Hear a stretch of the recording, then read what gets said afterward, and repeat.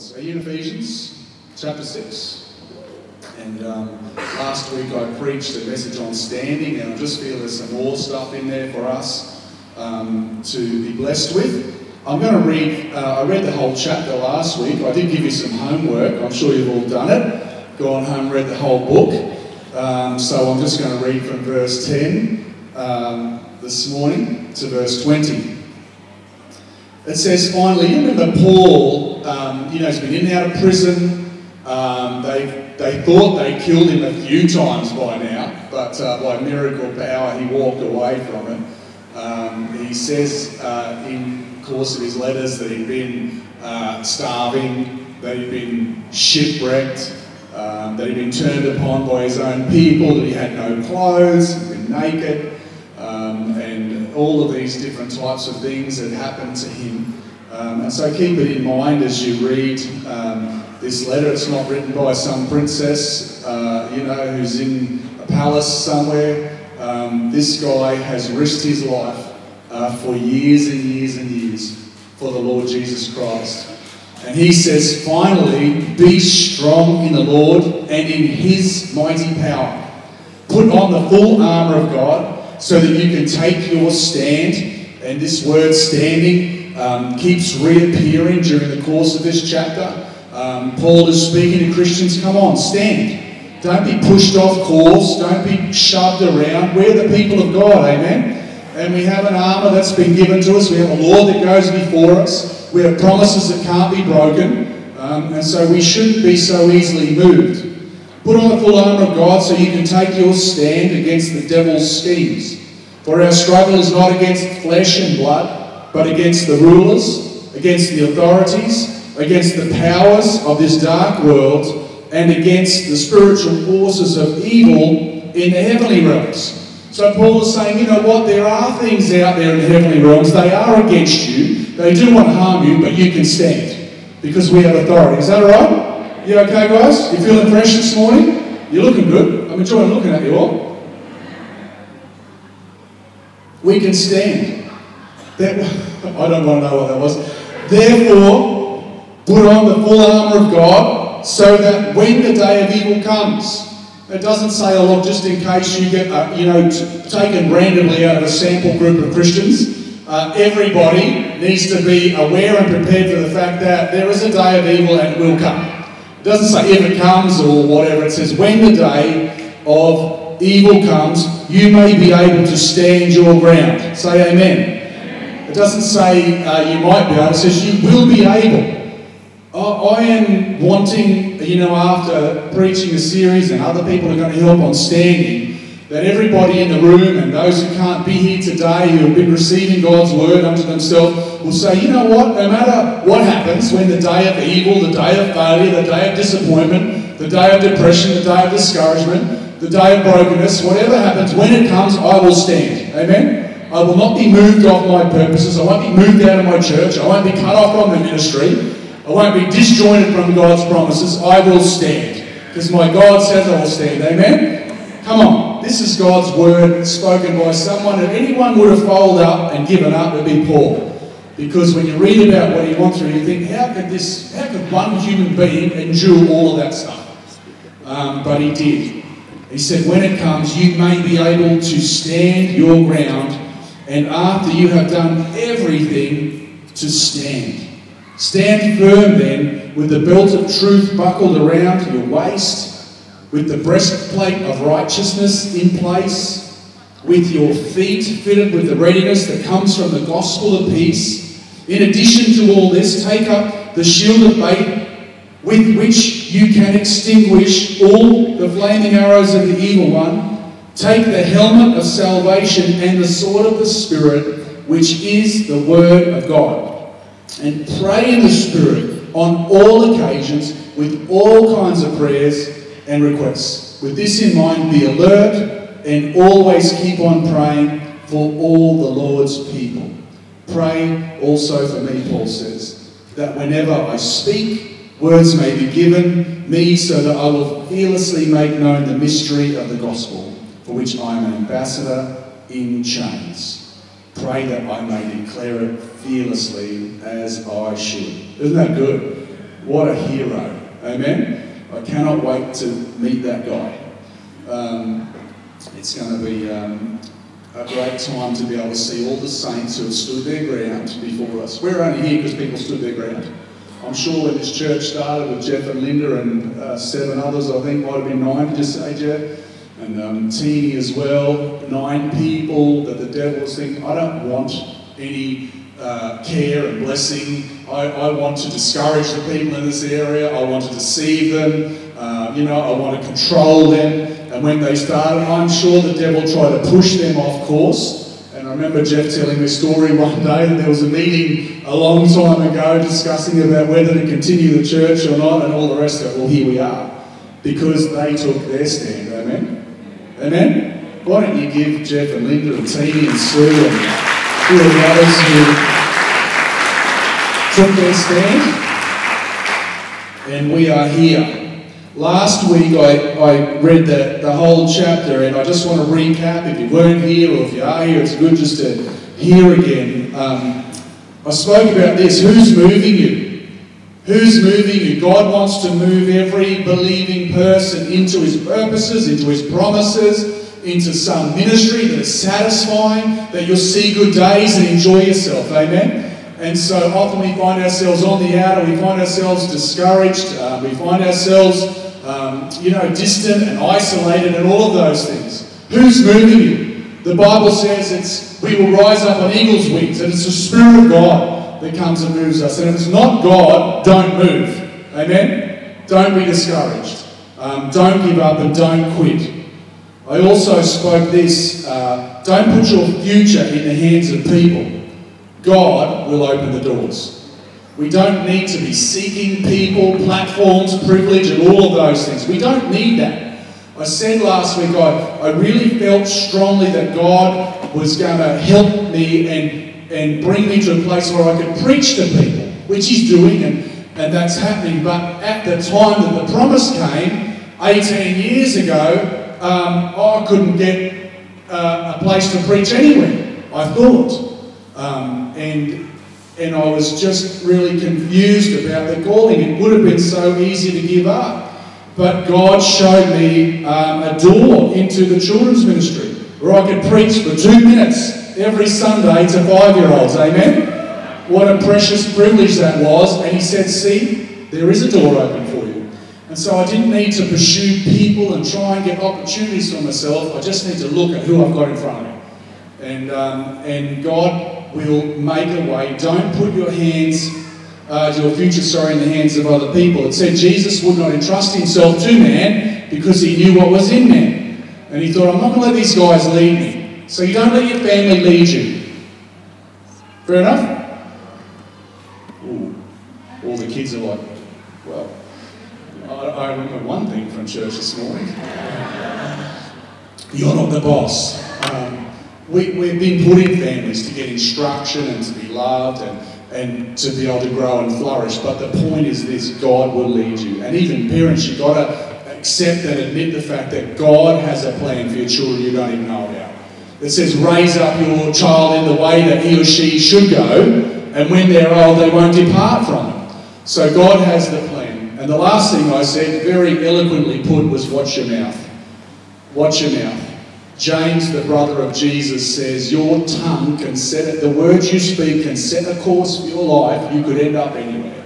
It could start a fire that you can't put out, and it can cause a lot of havoc in your world. And we've got to watch. I know you think some stuff. I spoke about hitting your thumb with a hammer, which I've done probably 150 times growing up, and I can feel words brewing in my mind that want to come out, and you think, oh, well, they're in there. My boss used to say to me, you know the words are in there, you may as well let them out. And I used to think, no, they're not coming out because they could set a direction for my life, and I'm not going to let them out. Amen? And so I just talked about a no-fly zone in your head with words that shouldn't be there. And so we spoke about it. This week I'd like to concentrate on just the last half of only one verse and stir us up a little bit. And it's this verse. It says, take the helmet of salvation and the sword of the Spirit, which is the Word of God. And I wanted to speak to you about God's Word this morning. It's something I'm very passionate about. It's something that has done my life so much good, blessed my life in ways that I would love to tell you and all the rest of it. But this morning I just want to stir you up. God has given us His Word. Someone say amen. God has given us, we call it a Bible, and it is a revelation. It unpacks for us, it unfolds for us, it describes for us, it connects us with who God is. And it is good. It's all good from the very first verse. It says, in the beginning. Amen? And in the beginning you see that God is all about doing good. It's all about bringing forth His goodness. And all the way through Scripture, it talks about God doing good. When we fouled up, messed up, and disjointed ourselves from God, He had a plan. Genesis 3:15 talks about that plan. It says that He has put enmity, a seed of His own against the seed of our enemy. And that's the very beginning, the first little bit of preaching about Jesus coming to earth. And then the whole rest of the Bible is talking about God's preservation of His promises, God's blessing on His people, and the coming of this seed, what it'll be like, who it will be, and what good it will do. And so all of this stuff for them, reading it, for us looking back at it, for them going through it, and then we get the Gospels. And we finally see God in the flesh. Man, what a shake-up that was, to see God in the flesh. I don't know about you, but I grew up with 1,000 pictures in my head about what God will be like. True? I thought God was like a gunslinger, with all types of tools of torture in His belt. Canes, whips, guns, tasers, anything else. And when I stepped out of line, He was going to give it to me both barrels. And enjoy it too. And so that's what I thought. When I saw Jesus, God in the flesh, I was like, man, this guy's super cool. He loves people like me, broken brats like me. He loves people who are lost. He loves people who are hurt. He loves people who are offended. He loves people who are broken. He loves people who are isolated. And I'm just like, man, when is this real, when's the real character going to come out? When's the gunslinger going to appear? Well, put to the test over 1,000 days, nothing shows up. Not a blemish. On the cross, being murdered by His own creation, being tortured, nothing comes out. You reckon you're going to squeeze someone there, something bad would come out, wouldn't you? You'd be like, right, that's it! Even Jesus said, if I wanted to, I could call a legion of angels to deal with you. And I'm like, do it. You know you want to do it. But His love and commitment to people just blows my mind. It blows my mind. Just to read, a lot of people sort of don't spend a lot of time. I'm talking about the Word of God. Read just that little, the last 4 days of Jesus' life. It blows my mind every time I read it. And if you're not reading it, it's not going to be penetrating your heart. It's not going to be shaping your thoughts. It's not going to be opening your eyes. And when it opens your eyes, you realise what type of man you could be, what type of woman you could be, what type of parent you could be, what type of child, what type of sibling. It actually, it shines a lamp on what you'll become by following someone. Amen? So exciting to read that and read all of the stuff in the New Testament. So I just want to help us all get a little bit more excited than we are about the Bible. The first thing I'd say about the Bible is this, is there is a lot of discouragement out there about reading it and knowing it. Everybody tells you it's so big, the Bible. Who would ever know the contents of the Bible? Well, you will, if you want to. Because God is a God who does things perfectly well. There is not one page too less or one page too more in the Bible. Because God is a perfect God. He didn't write a great big book and said, oh, that'll stuff them. Well, you think it, don't you?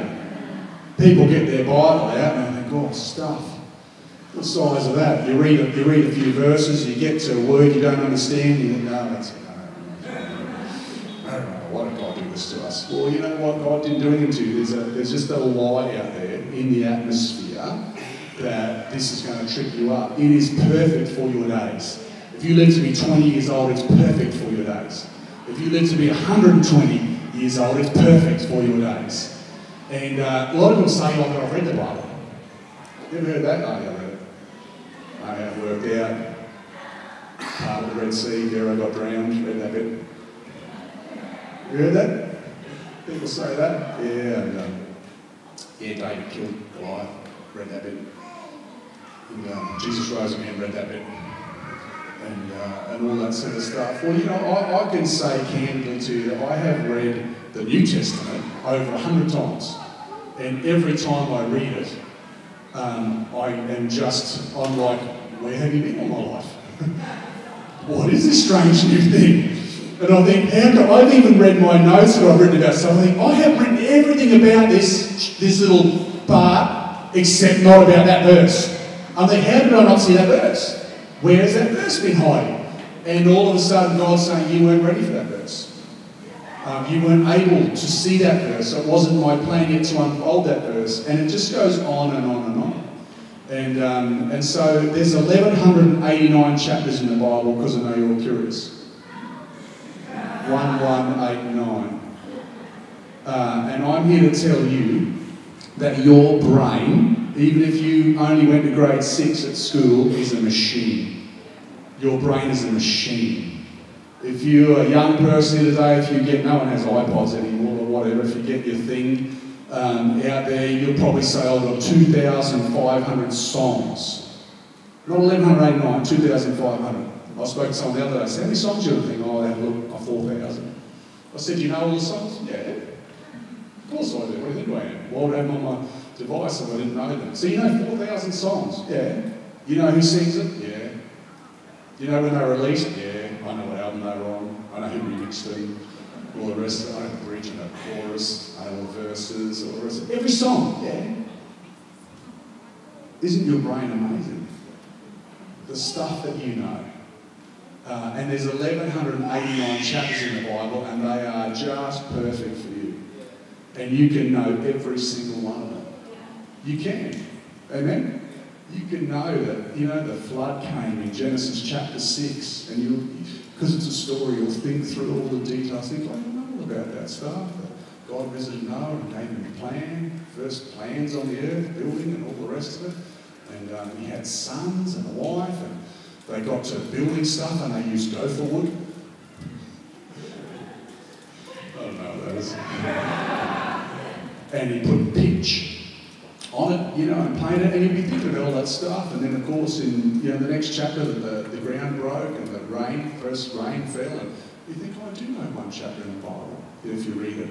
And you go on, and, you know, whatever chapter you pick, Exodus 20, you know it's where Moses went up and he was face to face with God for 40 days, didn't eat and drink while God wrote on a tablet for people, with care and love.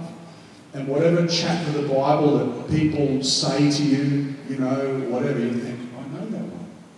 I know that one. Oh, that's exciting, I know that one. And whatever, you know, and you just learn. In Mark chapter 5 is the demoniac, that demon-possessed man with a legion of demons, and you think, oh, I know that story. Jesus cast the demons into the swine, and they all drowned, and all the rest of it. And, you know, if it's John chapter 15, Jesus talked about being connected to him, the vine that branches, and every chapter in the Bible has a context, and there's something to it, and it's amazing. And I just think God has done it perfectly well. So can I move on? Is that right? No, please do. Don't be deceived into thinking that that is too much.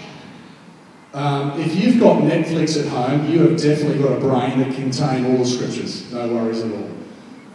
Because we fill our brain up with so much stuff, and it doesn't take as long as you think. If you're a good reader, it only takes about 10 hours to read the New Testament. So if you wanted to, if you're a good, strong reader, you could just wake up Saturday morning, have breakfast, and just read the New Testament. Still have time to do dishes, walk the cat, put the dog out, all the stuff that you need to do at home, put the washing on the line, easy peasy. If you're not a great reader, it'll probably take you a bit longer, but the point is you get through it easily. The New Testament, you've got 27 books in there, and if you wanted to, I'm just saying if you wanted to, you could just read one every day for the next 27 days and you're like, oh, I'm done. It's amazing. And when you get the book of Jude, you're like, 2 minutes, cheering. Philemon, 2 minutes, cheering. So it's there for you. Come on, church, it's there for you. God has given us this amazing thing, His Word, that we would know, that would put courage inside us, give us revelation, set us free, all these wonderful things I'm going to speak about. I've got to say that because people say, oh, it's just too big. It takes about 33 hours to read the Old Testament. If you want to, if you're a good reader and didn't stop, I'm not saying that you would not be able to stop for 33 hours, but I'm just saying I know how long it takes. Get it on CD, or your phones these days will talk to you. Did you know that? Siri will read it to you. Google Assist, I don't even know what that is. It's my only friend. And so you can press play and it'll read it to you at a nice leisurely pace and you can read along with it. I find that good. Who gets distracted when they're reading the Bible? Well, if you put the audio on, it's really good because it forces you to follow. Children, obey your parents-in-law. And you can get the Irish girl. Children, obey your parents in the Lord. This is right. See, but this is right. This is right. This is right. You can get the James Earl Jones, Mufasa. That smooth tones of Mufasa. To send it to you. There's more than one voice. Come on. Ask Aaron, he knows all about it. The point is it can be fun. It can be life-changing. It's accessible.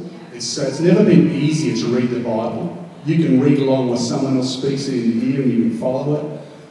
You can just log yourself in. Your phone will tell you, it's time to read this, it's time to read that. So, and I'm not saying reading it, is the be-all and end-all. It's allowing the Bible to speak into your heart is what it's all about. I've met a lot of people, I've read the Bible and all the rest of it, and they plough through it and got the, I tick the box or whatever. It's not about that.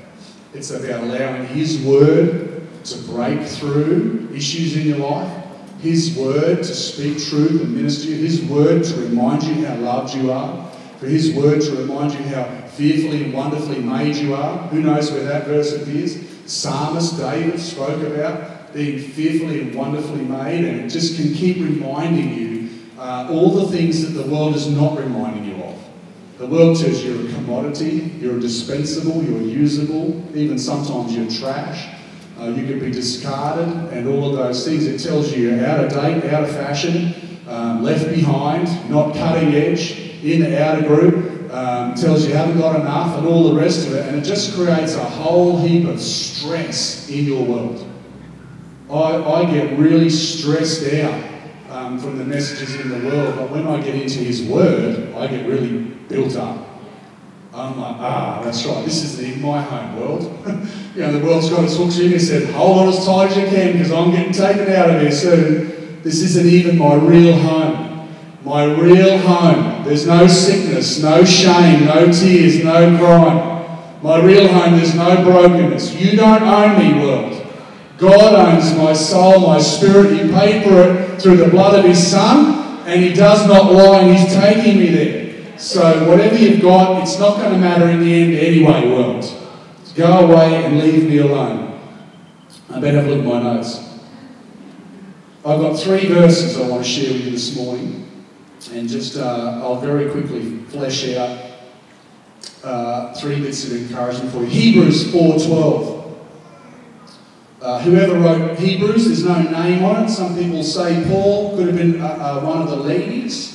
Could have been someone else besides Paul, we don't know. But it says this, for the Word of God is alive and active, sharper than any double-edged sword. We love to read that. Just want to context for you. A double-edged sword, by the way, is a weapon that was being used in the time this book was really a bad one, a sharp one. And if someone swung one at you and touched you, you'd look down and think, am I going to die or not?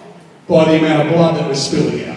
Sometimes you look and think that might come good with 30 stitches or so. Other times you see the blood flow and think, I'm done. I'm done. And so when you say it's more damaging or sharper than a double-edged sword, that puts it in context, amen? It can bring down and kill strongholds in your life like that. I have sometimes had the Word of God working on behalf of my life and through my life, and I just felt it slash something. I've looked up, I thought that thing's dead. That will never ever torment me again for the rest of my life. It says it's sharper than any double-edged sword. It penetrates even to dividing soul and spirit. Whoa. God's word reveals somehow there is actually a divide between the soul and the spirit that the word of God can penetrate. Does anyone find that interesting? I just think I'm walking along kicking cans or, my whole life, or whatever. And then all of a sudden the Word of God says, no, there's a little place between your soul and your spirit that the Word of God, like a scalpel, can come. And I think, what for? What is going on there? You could read that verse and just gloss over it, but I'm inclined to think, hang on a minute, it penetrates even to dividing soul and spirit. I'll tell you now, being a Christian for a little while, I thank God that the Word of God divides soul and spirit, because your soul is not a great master for your life. My soul gets depressed. Anyone? Got any friends?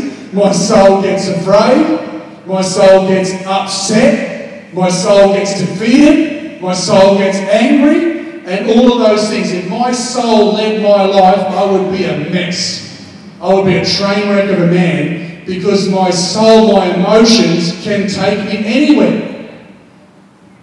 But Scripture says that His Word divides between those things, soul and spirit. And that God can put truth in my spirit, which can lead me, rather than my soul leading me. It's all right to have a soul. I don't want to record soulless Christians. But it's not good when your soul leads your life. It can be an incredibly brilliant ally. When I get full of joy, I think that is going to marry up with where my spirit is taking me. Praise God. Let's keep the train hooked up together and keep going. But there are times when my soul gets downcast. David said, come on, soul, why are you so downcast? And he began to stir himself up. And I've got to say to some of you guys who just struggle with emotions, the Word of God is the answer. It says it will divide soul and spirit like the sharpest sword you've ever seen. Come on, that's exciting news. If you're struggling in your marriage or something, there is words in God's Bible that will cut through all that soul stuff. Oh, she hurt me. Oh, he hurt me more. Everybody hurts everybody. Hello? Everybody hurts everybody. But the Word of God says to your spirit, I'm leading you from victory to victory. I'm taking you from stronghold to strong place. Amen? And our soul can be very, very dangerous when we allow it to lead us. But Scripture says, no, I can divide soul and spirit, joints and marrow. He judges the thoughts and attitudes of the heart. Wow. Attitudes. Let's talk about your stinking attitudes for a while. Shall we? Nervous laughter. Attitudes can take you to a bad place. I've had some terrible attitudes in my life. I'm still dealing with some today, like you are too, don't lie. And your attitudes, if you've got an attitude, if you've got an attitude of judgment, that is going to take you to a dark place. And you'll probably drag everybody in your net with you. Your attitude, just like your soul, can either serve you well. Scripture says, let your attitude be the same as Christ Jesus. Judy spoke about him this morning, giving thanks in dark times. My attitude's like, oh, everything sucks, everyone's against me. Imagine Jesus on the cross, everything sucks, everyone's against me. Nobody understands, nobody appreciates everything that I've done, blah, blah, blah, blah, blah, blah, blah, all the rest of it. Come on. I know I'm not trying to make light of the situation, but I'm just saying we get ourselves into situations nowhere near like being crucified, like the Son of Man was. But our attitude can go through the toilet and beyond. Places I don't want to describe, Lockie. Down the S-bend, in through the pipes, and then into a place where all those wonderful attitudes flourish. It's a good point. I know it is. The Bible's making it. Stinginess. There's an attitude that will take the whole city down. If we could teach every parent in Logan City how to be generous, the whole planet would change. But there's this stingy attitude that locks onto people, and there could be reasons why it gets there or whatever, but I just want you guys to know that the Word of God, His Word, right, the revelation of Him and who we are in Him will bring truth and revelation into your spirit that will change your attitude forever. If you can change your attitude, you'll end up in a whole different place. If you can get mastery over your soul, you'll end up in a whole different place. But it says, there's no other advice given, it just says that the Word of God does it. That's amazing, isn't it? It doesn't give any other advice. A lot of people trying to change their attitude. Have you had your parents say, change your attitude? How does that make your attitude go south?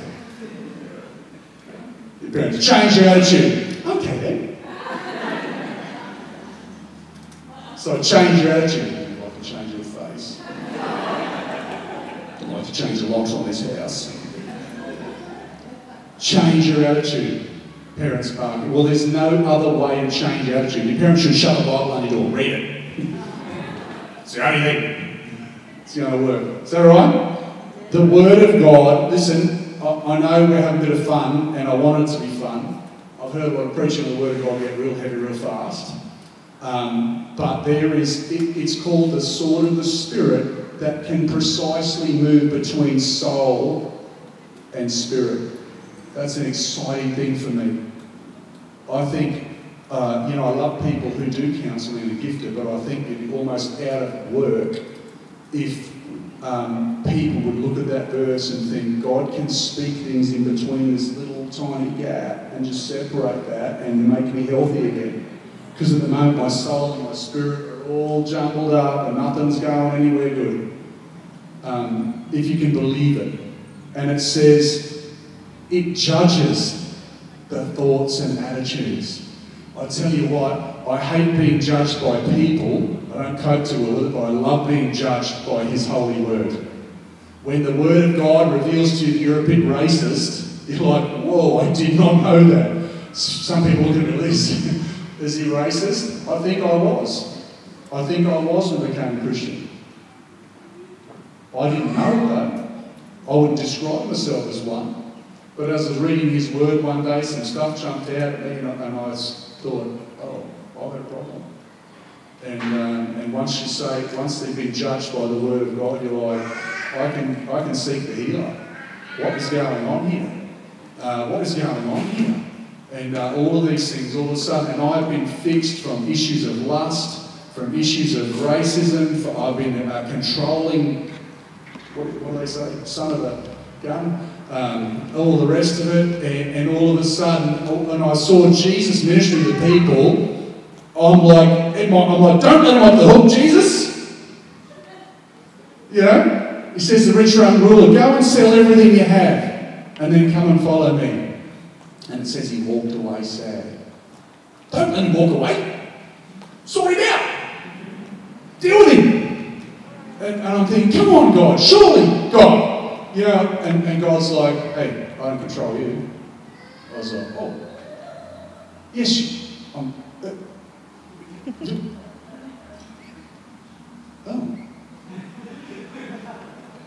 Yeah, you don't control me. Oh, I think I might be a bit controlling. Go back in here, and all of a sudden, the Word of God is judging my thoughts and attitudes of the heart. That's awesome, isn't it? If you want to see change in your life, start reading His Word. Allow His Word to read in what's in your soul and the attitudes of your heart. Is that all right? 2 Timothy 3:16. New Living Translation too, darlings. all Scripture is inspired by God and is useful to teach us what is true and make us realise what is wrong in our lives. Oi! The Bible will help us realise what's wrong in our lives. Far out. Our destructive lives that are damaging our own self and everybody else.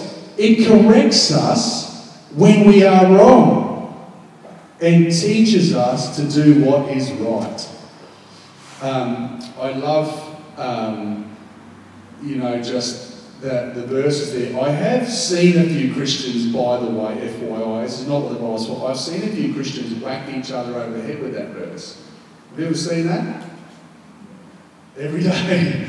It's like, some verse talks about reproof and correction, and they're like, I think you need a little bit of correction, sister. Go your hardest. Sort your life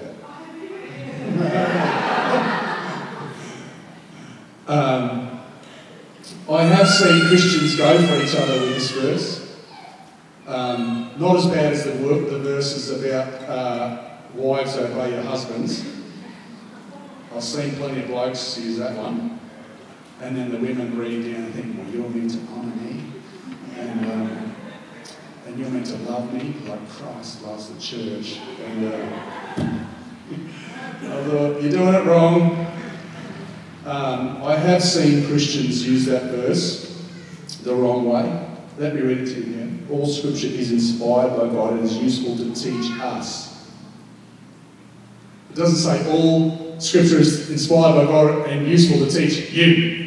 Yeah, you, mate. You need it. If anyone needs it, Dave needs it. Dave? 3:16. Get into it, Dave. It says to teach us. To teach us what is true and to make us realise what is wrong with our lives. Isn't that exciting? The Bible is there to help us and teach us and reveal to us what is wrong with Zach's life. Yeah, I can see from this scripture here, Zach's not doing too well. Everything else, and when I apply this scripture to Zach's life, not a good result. Actually, it says it's here to teach us to realise what's wrong with our own lives. Praise the Lord, you can fix yourself. You can stop fixing husbands, stop fixing your wife, and stop fixing your kids. You can fix yourself. Isn't that good? Amen? The Bible, if you're genuine about it, guys, and you've got things in your life that you don't like, that God's spoken to you about, that you realise don't reflect the goodness and the glory of Jesus, you can fix yourself by reading His Word. It will nourish you, it will expand your mind, it will strengthen you, it will put courage inside of it, it will release you from burdens, it will forgive you, it will set you free, it will put your feet on a rock, it will give you revelation, it will shine a light, it will do all types of things to release you from burdens, amen? It'll do it for you. And so God didn't write this and think, oh, that'll be hard. He said, this will release the people.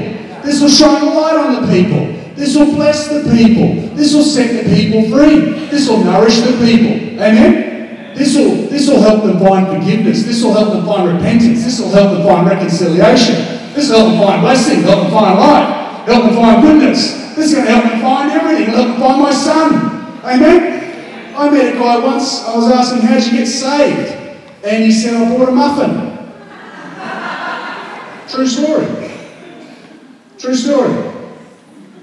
And this will give away who it is. He's from Mauritius. And he bought a cake. They call it cake there. He bought a cake from a guy in one of those wooden trolleys, like a cake vendor. And he sat down to eat it under the tree, as you do when you buy a cake. And it was wrapped in a page of the Bible. And he unwrapped it, and he ate the muffin, read the Bible, and gave his heart to the Lord. True story. You can ask him yourself. And I just think just these words will lead people to God's Son. Lead them to a place where they think, I'm giving up, I can't strive anymore, I can't do any better, I need the majesty of God's Son over my life. I need Him to come and save and take my life. I found out I was bound by money. I I realised there was something wrong with my life. I was bound by money. What a disgusting, deplorable day that was. Try and wriggle out of that. No, I'm not. No, I'm not. No, I'm not. No, I'm not. Keep reading the Bible. Oh, sometimes. But generally not. Read a bit more. Well, it's a battle. Everyone's in a fight. Everyone's walking their walk. It's a journey, right? It's a journey. Read a bit more. I'm in chains. I'm in prison. I can see those, the bars come down, the doors close, the infrared lasers go across, and all the rest of it. That was me. But you know what? God's word helped me fix my life. The truth, the revelation came in somewhere and said, Jesus spoke, lived to me one day. Don't worry about what you wear. I'm thinking, I'm worried about how many properties I'm going to own by the time I'm whatever. Jesus saying, don't worry about what you wear. God will take care of these things. God has a plan for these things. He's going to bless your life. I found out I was bound by the law. I got pulled over last night. Breathalyzed. And a few other things I would like to say. Got a clean bill of health. I was very concerned because I was speeding. And I remember thinking, gee, that car's close behind me. Whatever. And Paul was constantly saying, you're speeding, you're speeding, you're speeding. It's worse than the little thing on the speedo goes, overspeed, overspeed. But I thought, oh no, I'm in trouble. And I thought, no, it's going to be okay. I'll either get off or God will supply the funds that I need to get me through.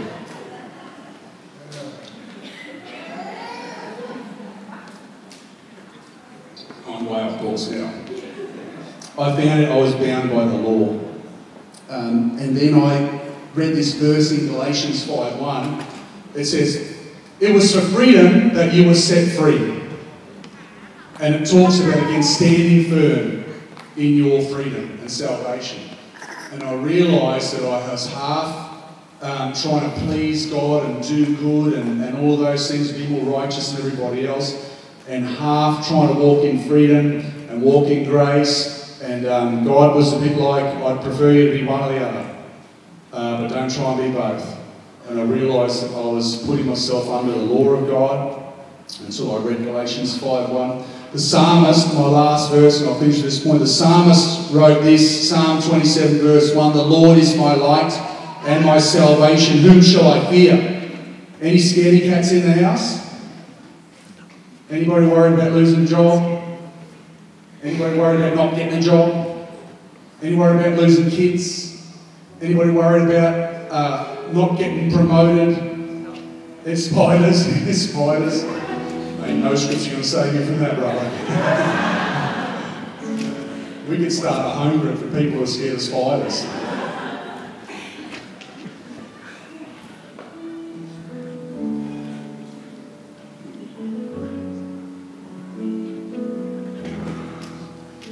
The Lord is the stronghold of my life. Of whom shall I be afraid? The Lord is the stronghold of my life. If you've got fears about being judged, if you've got fears about not finding a partner to do life with, if you've got fears about not making enough money, you've got fears about not being loved, you've got fears about being rejected, you've got fears about being caught out for your past, you've got fears that you won't get a job, that your kids are going to do this or do that when they grow up. Fears. I can actually sit here until the sun goes down and just keep rattling off all the things that we could possibly be afraid of. Afraid that we're going to die.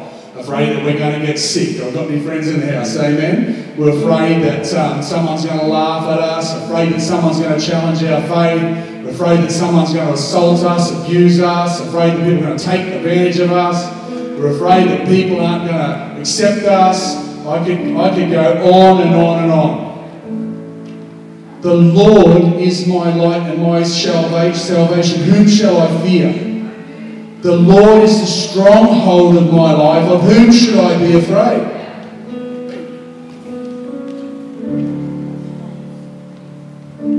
When we gather together and read His Word, all the information, all the promises, all the revelation, all of that stuff comes to light as we sit and read it, enjoy it, and are blessed by it, nourished by it, encouraged by it.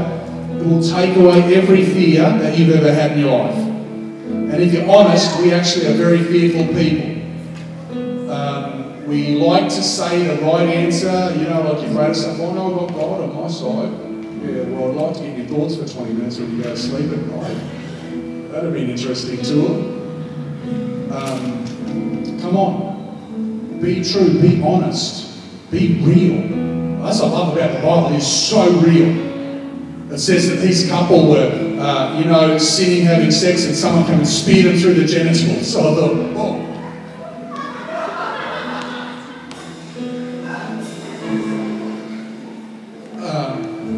It says that Jesus wept.